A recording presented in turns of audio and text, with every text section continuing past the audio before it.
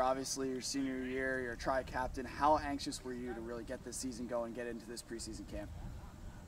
Extremely anxious. I mean, we came here over the summer. We had about 75 guys up here throughout the summertime working hard, and we had no doubts that the guys back home were doing the same thing. And Coach Potts was getting us ready to go and getting our conditioning and everything prepared for the preseason. And once the time finally came, I think everyone was just excited to put the pads on and start trying to strive towards that goal, which is ultimately the championship come the end of the year. Let's touch on that real quick, because now you're into camp 2 weeks into camp. Right. How much did those summer workouts pay off?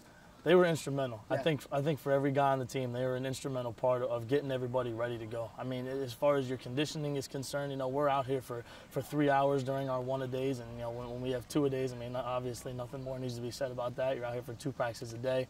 You guys are running around all practice long, and I think having Coach Potts up here really working us hard and pushing us to our limits, both physically and mentally, has really prepared us for the grind of what a season is going to bring. So, I think those summer workouts are a real instrumental part for what makes us a successful football team down the road. You went through a first full season, if you will, last year. Mm-hmm. What did you learn most from that season?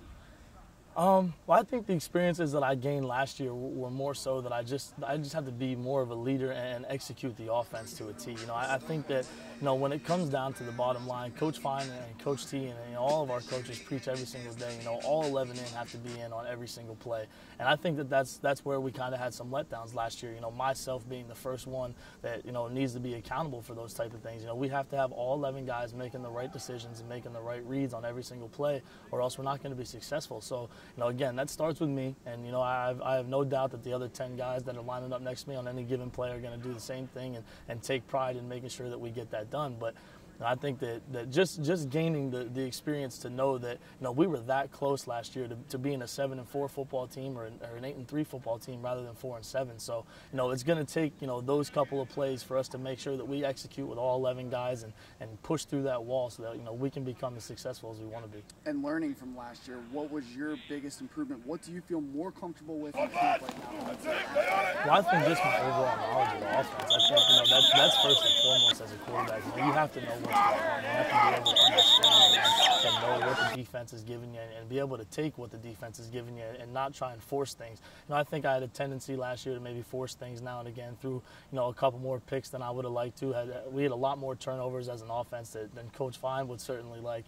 So this year, I think my comfort with the offense is going to lead to us being more successful as a unit. I think, all the guys around me are also, we had some young offensive linemen last year, Pat only being a junior, Luke only being a sophomore, Brad only being a junior.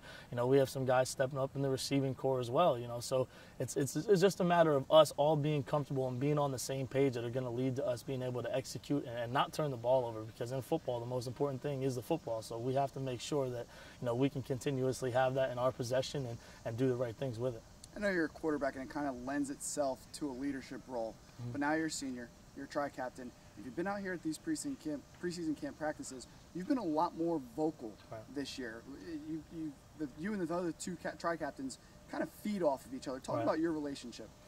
Well, I think the 3 of us blend probably better than any group of captains that I've been around. I think, but that doesn't just stop with the 3 of us. Again, we've been preaching. I've heard it numerous times about how we have a small senior class. We don't have a lot of guys, but we're a strong senior class and we're a close senior class. So I think the leadership trickles right on down through the rest of our seniors. But as far as our relationship goes, Darius is a very vocal defensive leader. He's a guy that's always going to be pumped up, always going to be ready to play.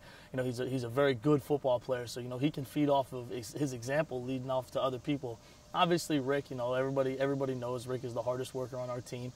He's just a guy that, goes that extra step, goes that extra mile, and guys really learn and feed from that type of energy that he brings. He's a little bit less vocal, but when he needs to be, he will be. And, as far as I'm concerned, like you said, as a quarterback, you always need to be a little bit vocal in the huddle and have guys know that you're going to be that calming presence when things are kind of, struggling a little bit. But I think our team as a whole is really feeding off of the fact that Coach Potts has preached to us that when we face adversity is when we're going to see how strong we are. So, that's really going to be a big telltale sign for us this year is me being able to take on the blunt of that force and portray to these guys that we're going to be okay. A little over 2 weeks to William & Mary. You guys will get a quote-unquote bye week, but certain things will start to prepare you now for William & Mary. You're nearing the end of preseason camp. Classes will start. You'll get into more of a routine. Right. What are the biggest things that you see from an offensive standpoint that need to happen before William and Mary?